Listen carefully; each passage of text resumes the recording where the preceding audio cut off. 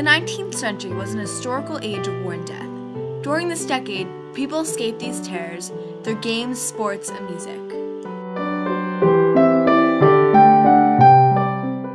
When you think about hopscotch, you tend to think of kids just hopping down the street for no reason. But it turns out that hopscotch was invented in ancient Rome and was a huge hit in the 19th century. Well, kids used to go outside all day until dusk and just play hopscotch. And it was actually played identically to how it's played today. So, interesting enough, hopscotch actually doesn't refer to Scotland.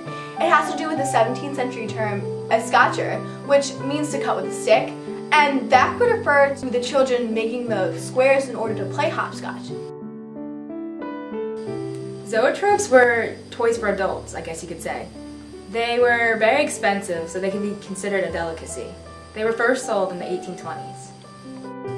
The way this zoetrope worked was you would have this circular disc with slits mounted into it, and you would have images on the inside of the disc. And when this zoetrope was spun, you could look through and see on the far interior a moving animation. The name of this toy had a Greek origin. Zoe meant life, and tropos meant turning. In 1843, you could say a gamer revolution happened.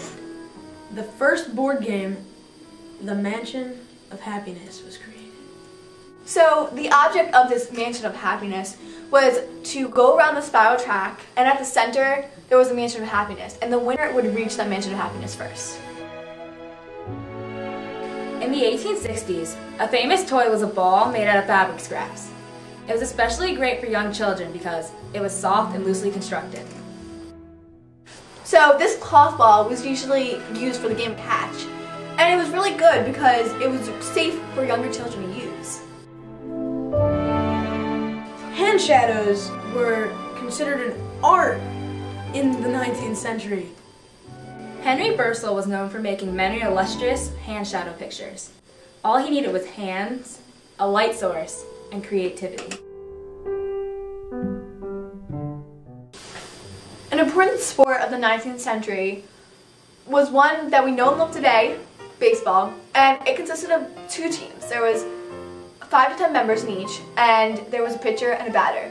And the batter tried to hit the pitcher's ball and run to the opposite side and back before being hit by the ball. A game that was very similar to baseball in the 19th century was rounders. And rounders was a game that was played with 2 teams, just like baseball. Only the rounder teams were 6 to 15 players. And the pitcher, or bowler in rounders, would bowl the ball, and he had to throw it in between the knee and the head of the batter. And when he bowled it, he would not have to let the ball hit the ground or go wide of the batter, and this would be called a no ball, and a rounder can be scored one of 2 ways. The most common ways of being out is being caught by a fielder, being stumped at a post, or being inside the post. When at a post, you must stay in contact with it. When the bowler is inside a square, you may not move between posts. There may be only one batter at each post, and when arriving at the 4th post, you must touch it. Another significant part of 19th century sports was the game of cricket. And cricket was played on an open circular field, and it was 350 yards in diameter. And it consisted of 2 sides with 11 players, and they attempted to put out the batsman. In the middle of the field is the pitch, which is dry land 22 yards long. And on opposite sides are 2 batsmen, one facing the bowler. This person tries to prevent the bowler from knocking down the bails off the wickets. Croquet was a game usually played on a freshly mowed lawn, about 100 feet by 50 feet, and it began with a coin toss, but there wasn't really an advantage to a player going first. But the first player placed the ball midway between the stake and the wickets, and the wickets were placed in front of them. And if they got the ball through both wickets, they retrieved bonus strokes. Each ball may only be croqueted once per turn, unless the ball has gone through the wickets or has hit the turning stake. Even so, more than one ball may be required between wickets. If the ball has been struck 2 times and still not gone through the wickets, then there is no penalty rewarded and there is no bonus rewarded. In 1885, the safety bicycle was the safest way to travel, and people who lived in the town would travel out using their bicycles to the countryside. And in 1885 and 1892, they were put on sale and bicycling clubs became common. Track bicycles are used for track cycling, while cyclocross races are held in rugged terrain.